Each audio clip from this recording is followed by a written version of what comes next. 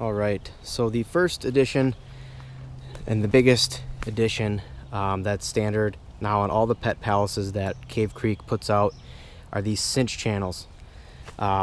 Used to be cut off right here. You'll see that in the old video.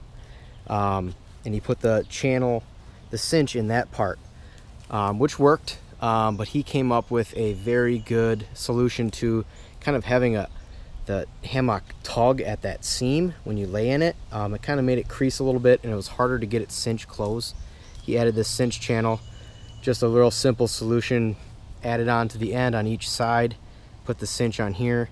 It kind of accommodates pretty much any hammock length that you're going to have, whether it be a real short one that ends here, no big deal. It cinches right around the suspension. Mine's kind of a medium length, 10 foot. It'll accommodate 11 foot. And it'll go right around kind of the channel no matter what kind of lay you want. So there's a nice little feature there. Obviously, you have them on both sides. I clearly don't have mine suspended perfectly here, or it would be even. One little tip that I found I'm going to add in here: when you hang this up, on the first video basically attached it to my hammock suspension with some shock cord here.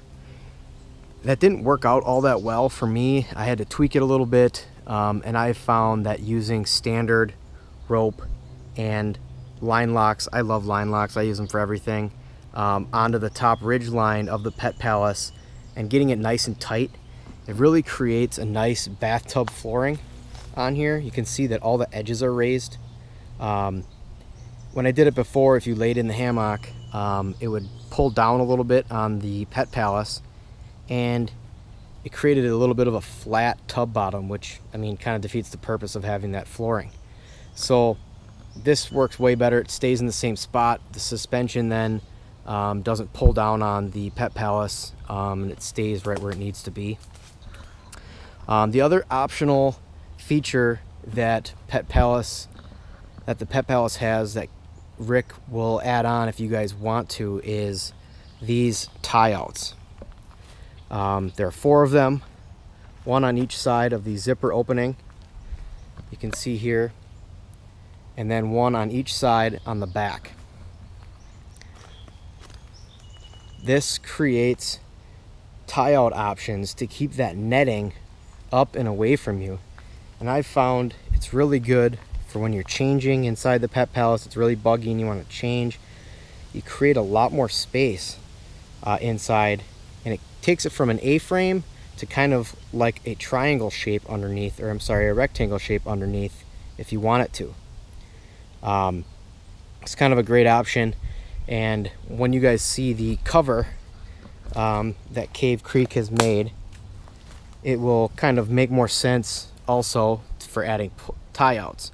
So what I do is I take my pole mods, put them on top of here, tie these to the pole mods, and it keeps that up and away, kind of like you do with a tarp. And then also my custom Cave Creek Ponderosa tarp has tie outs on the inside, so I can tie the pet palace to the tarp and the tarp to my pole mod, and it keeps everything up and away from me, and creates a lot of space in there for your pup and for you. So you guys can see that on my last video. Those were on there on the last one. And I'll do a quick video of the cover and how it works with the cover, which is very slick. So we'll move on to that here in a little bit. The other addition that Cave Creek is adding to the line for the pet palace is a footprint. He has them close to finalized. Pricing and everything should be out on them soon. I'll be getting one here in a few weeks, I believe, and that's a nice thing to have. Kind of keeps any little puncture, any water that may be running underneath, any sticks that you might step on and puncture the bottom from happening. Keep your pup nice and dry and all your gear nice and dry.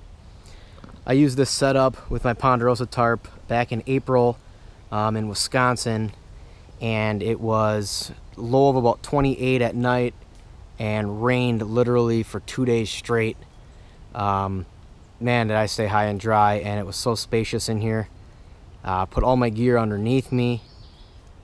It was as good as I could ask for camping when it's raining for 2 days. Can't say it's all that pleasant, but this makes it way easier. And my buddy with his tent got a little wet, so I was pretty happy to have the Cave Creek set up to keep me high and dry. So I'll move on here, get to the cover, and hope you guys enjoyed the updates with the Pet Palace. I'm enjoying it. I think Rick is having some success with some orders, and everybody that is giving feedback hasn't had anything bad to say about it. So if you're interested, I would say I'd guarantee that you're going to be happy with this. And reach out to Rick, and he does a great job. If you need any custom work done, he's your guy. All right, thanks guys.